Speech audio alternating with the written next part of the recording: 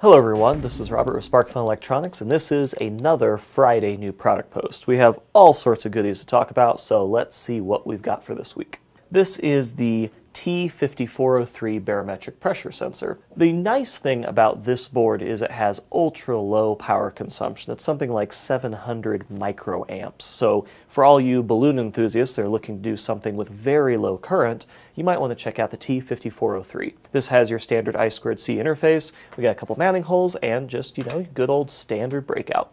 2 weeks ago, we announced the new PCDoWeKnow version 2, and the main difference between the PCDoWeKnow version 2 versus the first version was the addition of a Wi-Fi module here and also the actual Arduino footprint here. The one thing about the PCDoWeKnow is it uses 3.3 volt logic, and not all boards use 3.3 volt logic for Arduino, so they now have the voltage translator shield. This is a simple shield that attaches to the top of the PCDoWeKnow and lets you go between 3.3 volts or 5 volt logic.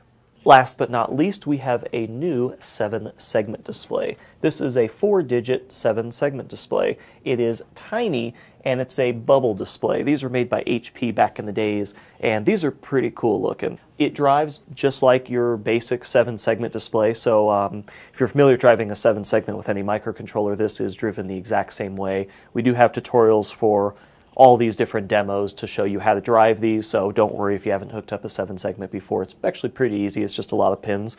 We've got this hooked up to an Arduino, a proto shield, and we've got an SHT15, which is a humidity sensor. And we have a readout here that is the relative humidity, RH35, so you have a 35% relative humidity, and it'll cycle over to the temperature here in a second.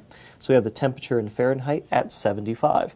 So you can see it's just a nice little 7-segment display. On this next demo, we just have the breadboard, an Arduino, and we're just using a simple count sketch that is just counting up so you can see what it looks like when it increments up. It's a really cool looking display. The little bubble lens actually gives it a pretty cool effect in person. So there you have it. These are the new products for this week. Definitely add one of these bubble displays to your next order. They're really cool looking.